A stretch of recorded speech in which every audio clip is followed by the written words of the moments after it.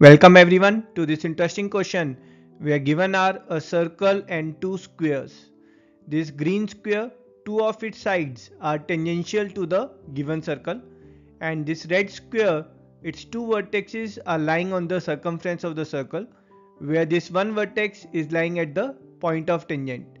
Given is the distance between these vertices of green and red square is 4 cm. Exciting part is with this limited data we have to find radius of this circle. We'll solve the same question in two ways. Our first approach will be formal approach using mathematical formulas, and second approach will be logical approach solving same question without any formula or theorem. Let's check the formal approach first. Let's start by assuming the radius of this circle is r centimeter. We know that radius is perpendicular to the tangent, and thus this angle A and D, they will be 90 degrees. In fact, this figure formed is a square with side length AB also as r centimeter. Now let's assume this angle here, that's angle CAB, is alpha degrees, and this angle here, this is beta degrees. Now alpha plus beta is 90, that is they are complementary to each other, and here with respect to this red square, this angle here is 90 degree, and thus this remaining angle here, that will be alpha degrees. Now let's join EO, which is radius r centimeter. Also let's assume the side length of this red square is x centimeter.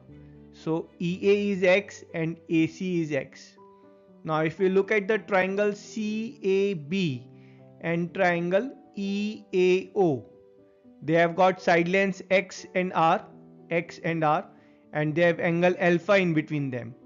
Thus by SAS, both the triangles are congruent to each other. As the triangles are congruent, thus the corresponding parts will be equal, or we can say that EO length will be equals to BC length, and thus your OE length, that is radius r, is nothing but 4 centimeter, and that's our answer. Now let's check the logical approach. In our logical approach, we'll exploit the fact that very limited data is provided with respect to green and red square.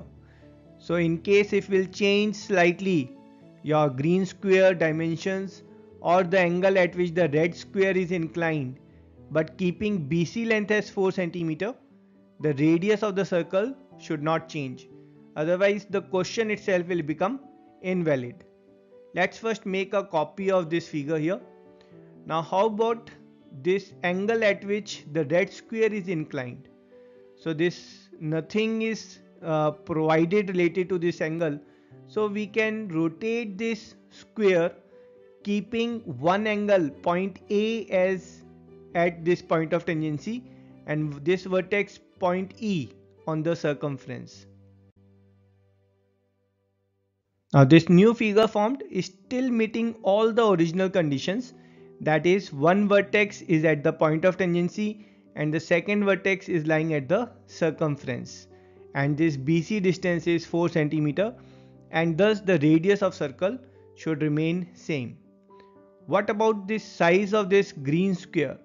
What if I'll increase the size or decrease the size? Then also the area or the radius of the circle should not change. So let's reduce the size of this green square so that this vertex coincide with the center of the circle. Now here this figure still meets all the original conditions of the question. So with respect to green square, if you will see, still two of the side lengths are tangent to the circle, and thus the radius of circle should remain same. Now here if you'll observe carefully with respect to the sides of this green square, so each side length is r centimeter, and the side length of this red square, that is nothing but 2r or the diameter, and AC length is r plus 4. So comparing it, we'll get r as 4 centimeter, and that's our answer. I hope you enjoyed the solution. I will see you in next video. Till then, tata, bye bye.